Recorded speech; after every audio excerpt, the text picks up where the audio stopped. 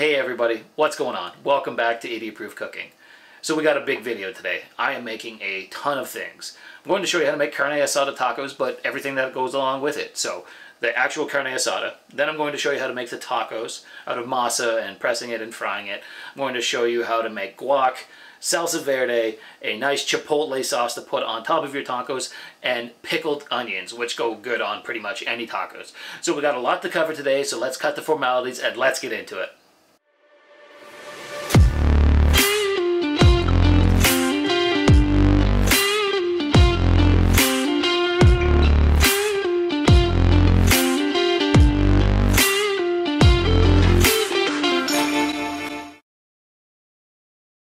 Okay, so let's start making some carne asada.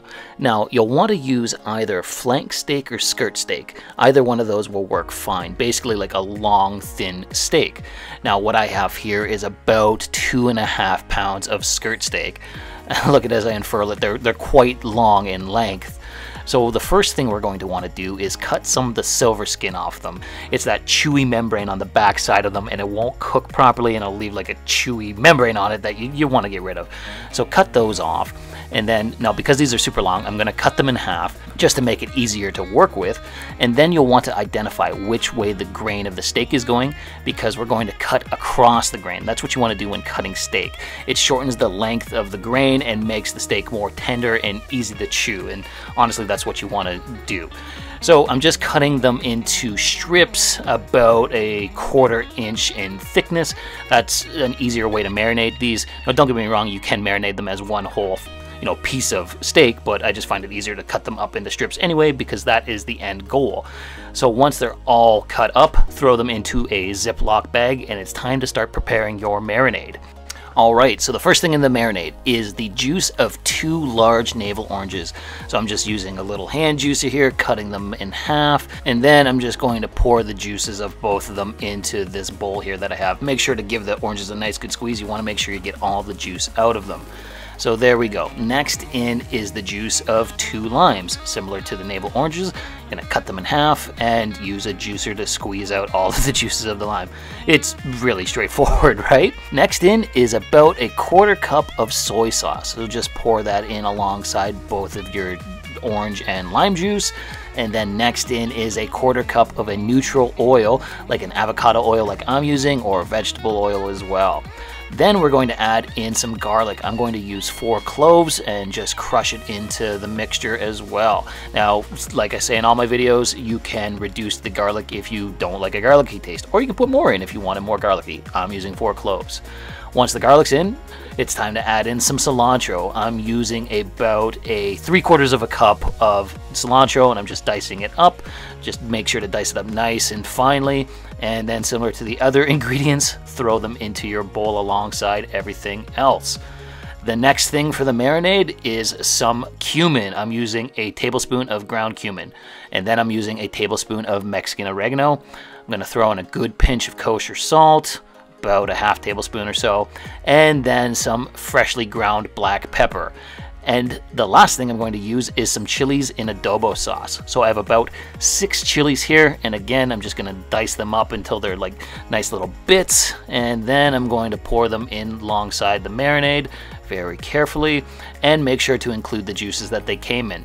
Now, this marinade smells amazing. Just give it a quick stir, and then it's time to start pouring it in alongside your skirt steak. So pour it in nice and carefully, making sure not to spill any of it. And then it's just time to start mixing it all around inside the Ziploc bag, making sure you have all of the steak covered with it. So just give it a few mixes, and then you're going to seal it up, make sure there's no air in there. Give it another couple of little shakes around, make sure it's nice and covered. And then you're going to let this sit in your fridge for at least 6 hours to marinate, but ideally overnight. The longer it marinates, the better it's going to taste, right? Now, while the steak is marinating, let's move on to something else. I'm going to show you how to make a nice chipotle sauce for the tacos. So you're going to start off with 2 cups of mayonnaise, but hold on a minute here. I forgot the blade for the food processor. You're going to need that if you're going to mix everything together. So put the blade in the food processor and then pour in your 2 cups of mayonnaise. Now, I'm using Hellmann's, but you can use another mayonnaise, although I wouldn't recommend using Miracle Whip. I find that to be gross. Next in, you're going to pour in 8 chilies in adobo and make sure to pour in the sauce. And then you're going to squeeze in the juice of 1 large lime. Similar to the lime you used in making the carne asada marinade, just cut it in half and then use your juicer and squeeze it all in. Pretty simple, right? Next in is some kosher salt, a good pinch of that, and then some freshly ground black pepper. You know, just a few twists of it, that's all you really need. And then you're going to put the lid on the food processor and mix this until it's all combined and makes one hell of a delicious chipotle sauce. Like, honestly, it is so tasty and it goes really, really nicely on tacos. So once that's done, take the lid off. Let's give it a quick taste test to make sure it is good. Here we go, and yeah, oh yeah, that's fantastic. So really just pour it into a bowl very carefully, and then you're just gonna let it sit in your fridge covered until it's ready to be used. And now that that's done, let's move on to the next thing we're making, some pickled red onions. So I've got a large red onion here, and I'm gonna cut it in half because we really only need half of it. So we're going to just cut them into really fine, like really thin strips, because that's how you want to pickle them. So just cut them very carefully like I'm doing here. And then we're going to stuff them into a mason jar. Now I have this cool skull looking mason jar. I figured that was fitting for the whole taco theme. So anyways, just stuff the red onions into it. You know, you're going to want to jam them down in. And then it's time to start making the actual pickling brine that we're going to pickle these with. So get yourself out a pretty decent sized pot, like I have here, and add in a cup of white vinegar. Pour that in. Next in is a cup of just regular old water, similar to the vinegar. Pour that in. And then we're going to add in 2 tablespoons of white granulated sugar and then a tablespoon of kosher salt. Give that a quick mix together, and then we're going to throw it on a burner and bring it to a boil. That's really all you have to do to make the pickling brine. It's really easy. Now while that is boiling, I'm going to throw some black peppercorns in alongside the onion. So I have about a dozen or so here. Just throw them in, and then we just really wait for the water to come to a boil. Once it has come to a boil, as you can see, it's time to just pour it in very carefully. This is hot liquid after all. Pour it in with the onions, pour it right to the top. Throw the lid on it, and then really you just let this sit for any length of time. You know, typically you should let it sit for like a minimum of an hour for it to pickle, but you know, the longer you let it sit, the more it's going to pickle and become really tasty. But look at how cool they look in that skull mason jar. I really like how that turned out. So anyways, let these sit and then they're ready to go. That was really simple, right? Now that that's out of the way, let's move on to the salsa verde. I have here 7 tomatillos, a decently sized jalapeno pepper, and a large white onion that I've cut in half. So what we're going to do is cut off the top end of the tomatillos, and then just cut them in half and throw them on a baking sheet because we're going to roast these for a couple minutes. So like I said, just cut off the tops of them, cut them in half. And then we're also going to cut the onion up a little bit. You know, just, I had to cut them in half, but looking at the size of them, I've decided to cut them into more like quarters in order to roast them properly. So once they're all cut up, you know what, let me give that onion one more cut. There we go. Once they're all cut up, you're going to hit them with some neutral flavored oil. I'm using avocado oil again. And then you're going to throw these under your broiler for about 5 minutes just to broil them a little bit. Give them a little bit of roasting just until they start to turn color. As you can see here, that's what they did. As you can see, the tomatillos have just started to brown a little bit, and it really softens them up and adds some flavor to it. Really, from here, you're going to go get either a blender or a food processor, and you're going to just pour them all into there. So if you excuse me here, let me just do this very quickly, get them all into the blender. As you can see here, the power of editing has sped this up. So pour them all in. And then I'm going to add in 3 cloves of garlic. Don't even need to mix them up. And I'm going to use the whole jalapeno, cut it in half. I'm leaving in the seeds and everything for some heat. Then we're going to use some limes, the juice of 2 whole limes to be exact. We're going to use a lot of limes to make everything today, so if you're going to make all of this stuff, get a lot of limes. You're going to need them all. Once the lime juice is in, get yourself some fresh cilantro. Now I'm using about 3/4 of a cup of it, and I'm just going to dump it into the blender, and then I'm going to put in some kosher salt, just a good pinch or 2 of that, and then some freshly ground black pepper. Do you notice the trend with the kosher salt and black pepper? You put it in a lot of stuff. So anyways, fix the lid and then just blend this all together. Really, really straightforward, right? You're going to want to blend it together until everything is mixed together, but it still has a chunky consistency like salsa. Like, you don't want it to be really like watery and like gooey. You know, salsa typically still has some chunky consistency to it. So similar to everything else we've made so far, pour it into a container and cover it and leave it in your fridge until it's ready to be used. But look at that, look at how nice that looks, and it smells awesome, and it tastes quite nice, and it's got like some nice spice to it with the jalapenos in there. So there we go. Now that the salsa verde is out of the way, let's make some guac. I have 3 decently sized avocados here, some red onion, lime, a couple cloves of garlic, and some cilantro. So we're really just going to start cutting everything up, starting off with the avocados. Cut them down the center with your knife, then use the same knife to pull out the pit, and then just use a spoon to scoop the delicious avocado out of its skin. Pour it all into a mixing bowl like I've done here, and that's the first step done. Next up is to cut up the red onion. So take care not to cut your thumb like I just did. Oh man, it was a really good cut, let me tell you. So anyways, don't cut your thumb like I did. Idiot-proof cooking, right? But as you can see, I had to band-aid it up because it was bleeding pretty good. It was a really good cut. So anyways, finish cutting up your red onions. I'm just rough cutting them here so that they're still pretty decently sized, taking care not to lose any fingers in the process, and then just pour them in alongside the avocado. Next up is you're going to dice up the cilantro, and I'm just going to cut it up nice and finely. Once that's done, you're just going to throw it in alongside the avocado and onions, and then it's time to deal with your garlic. Now I'm using 2 cloves of garlic, which is surprisingly not a lot of garlic for me, but then I'm just going to crush them up and throw them in alongside everything else.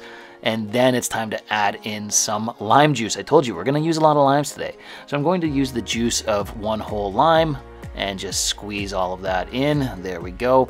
And then I'm going to add in some kosher salt, a good pinch of that, and some freshly ground black pepper. From there, you're just going to go grab a fork and mash the avocado. I like to leave a little bit of chunkiness still to it, but you can mash it up till it's smooth. And then just mix everything together and give it a quick taste test to make sure you like it. And oh yeah, that's really good. So similar to everything else so far today, cover it and throw it in the fridge until it's ready to be used. Now that the guac's been dealt with, let's make the corn tortillas to make the actual tacos. So get yourself out a decently sized mixing bowl and pour in 2 cups of masa harina, which is corn flour.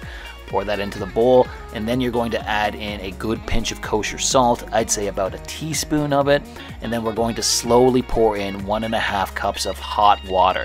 Now, I'm slowly pouring it in and just incorporating it with my wooden spoon here. You're basically just going to mix it with the wooden spoon until there's no like pools of water left. Once that's done, it's easier to just discard of the wooden spoon and then start mixing this and kneading it by hand. It's just way easier that way. So get your hands in there and just start kneading this for about 3 to 5 minutes until there's no dry masa left, and you can form this into a nice smooth dough ball. Once that's done, just form it into a ball with your hands, throw it in the bowl, and cover it with a tea towel or plastic wrap and let the masa hydrate for about half an hour. Once that's done, uncover it, and we're ready to start making our tortillas. Now I bought myself a tortilla press off of Amazon, and I'm pumped to try it. Like, look at this cool little thing. This is the thing you use to make tortillas with. It was like 40 bucks. If you're gonna make a lot of corn tortillas, I would highly recommend buying it. So first thing you do is lay down a sheet of parchment paper. Then you're going to break off a little bit of your dough, and you're going to form it into a ball. Just knead it in your hands until it's about the size of a golf ball, like that. Look at that. All right, then throw it on top of your parchment paper, then put another piece of parchment paper on top, close the lid, and then press it down nice and hard. It's really easy. And then there you go. You got yourself a corn tortilla. Look at that. Look at how awesome that is. And look how easy that was. It's actually pretty fun to do too. Look at that. That's so fun. So anyways, you just repeat that process. You know, keep forming little balls of dough in your hand and pressing them down, and you get a bunch of corn tortillas out of that. I'm so glad I bought this thing. But anyways, once you have all of your corn tortillas, as you can see here, I have a decent stack of them, it's time to go into the kitchen because we have to fry these quickly. So into a large frying pan, throw it on your burner on a medium heat and give it a couple minutes to heat up. Once it has heated up, it's time to throw down your first tortilla, and you're going to fry them just for about a minute per side. So once a minute's gone, flip them over and give it another minute. It's really straightforward. Once the second minute's up, pull it off and just repeat the process for the amount of tortillas you have. There we go, and there's my last one. Look at how picturesque that looks. And there we go. We have a stack of tortillas. Look at those pretty things. Oh man, that was pretty fun to make, and those were really, really easy. But now that the tortillas are out of the way, let's get this pan out of the way and bring in the large cast iron pan because it's time to start cooking the carne asada. So throw this on a medium heat and give it 5 to 6 minutes to heat up because cast iron takes a bit of time to heat up. Once it is heated up, throw in some avocado oil or vegetable oil, again, neutral flavored oil, and then it's time to just start throwing in your marinated steak strips. I let mine marinate for about 7 hours. Now I have about 2.5 pounds of them, so I can't cook them all at once, so I'm doing it in about 3 different sessions. And so I threw in about 1/3 of it, and I'm going to fry them for about 1 to 2 minutes per side because they are pretty thin. And then once they're cooked, I'm just going to pull them out and throw them in a bowl here and start cooking all the rest of it. Give you a quick close-up shot here. Look at that. And then I'm just going to repeat the process. Pour another batch of the carne asada into this piping hot cast iron skillet and cook it for about 1 to 2 minutes per side until it's all cooked. There we go. Look at it all done. I'm going to take a quick bite of it here because it smells amazing. And yeah, no, it's awesome. So let's go assemble these tacos. Alrighty, so here's the carne asada. Look at all of that. And there are my corn tortillas. So I'm going to pick out 2 tortillas here. Just take the top 2 of them here. I'm going to make 2 tacos. And then I'm going to start off with a base layer of guac. So just give you a quick close-up shot here. It looks delicious. So spread some guac on both tacos. I'm going to put a fairly decent amount on. I do like guac. And then once that's on, it's time to throw some carne asada on top of that. So I'm just going to throw a couple of strips of the steak on, you know, 3 or 4 per taco. I do have to save some for Meg and Rose to eat after all. Then once the steak is on, it's time to add some pickled onions on. Look at how gorgeous and red that got. I let them pickle for about like 6-7 hours. So I'm going to put a pretty good helping of pickled onions on both tacos. I particularly like pickled onions. They're really nice tasting. So I'm going to put a good amount on, and then it's time to add some cheese on. Now I'm using feta. The reason why I'm using feta is because I couldn't find cotija cheese. Cotija cheese is very similar to feta in its consistency. Feta has a more tangy flavor than cotija, but you know, it's a good substitute if you couldn't find cotija like I couldn't. And then once the cheese is on, it's time to add some of that chipotle sauce on that you've made. Look at that. Look at those tacos. Those look awesome. Oh man, they are done. They're ready to go. But before they are, I'm going to scoop myself out some of the salsa verde here for my tacos. And then it's time to go in for a taste test. Let me give you a close-up shot. Look at how picturesque and beautiful these are. And they smell so damn good. So let's go in for a bite. And holy, are those good. Wow, they were so good. Man, the carne asada, like the steak was just nice and tender. The marinade just made them so rich and flavorful. Oh, and the pickled onions, so good. The guac, so good. Everything was so good and nice and tangy and delicious. Let's try the salsa verde here. Let's add that onto the taco, and oh, that is nice. There's a nice little heat to it and just a good tang. Oh, you can see Rose. She definitely wants in here. All right, hold on. Let me give Rose a bite here. She clearly wants a bite. There you go, buddy. That was a weird way to bite it, Rose, but there you go. And anyways, let's go in for the second taco because the first one was so good. And yeah, these were awesome. Awesome, so good. You should really try making these at home.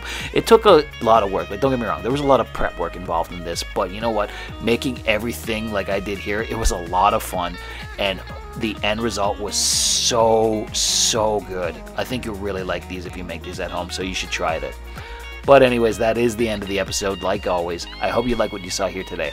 If you did, why don't you drop me a comment, like the video, or even subscribe to the channel. Thanks again for watching Idiot Proof Cooking. We'll see you again soon.